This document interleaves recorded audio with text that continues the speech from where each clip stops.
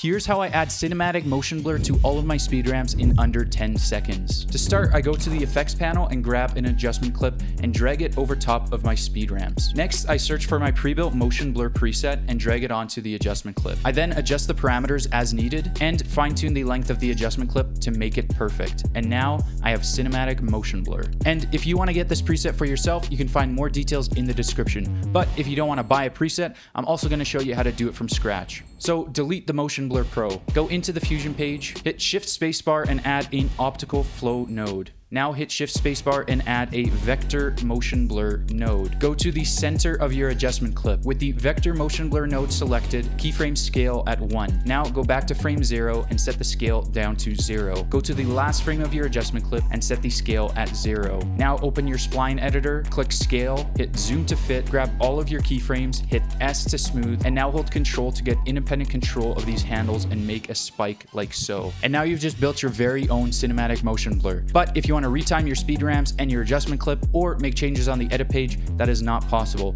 And that's why I'd recommend getting the Motion Blur Pro plugin. You also get a free version, which is way faster on your computer, and it also looks incredibly good. Details down below in the description.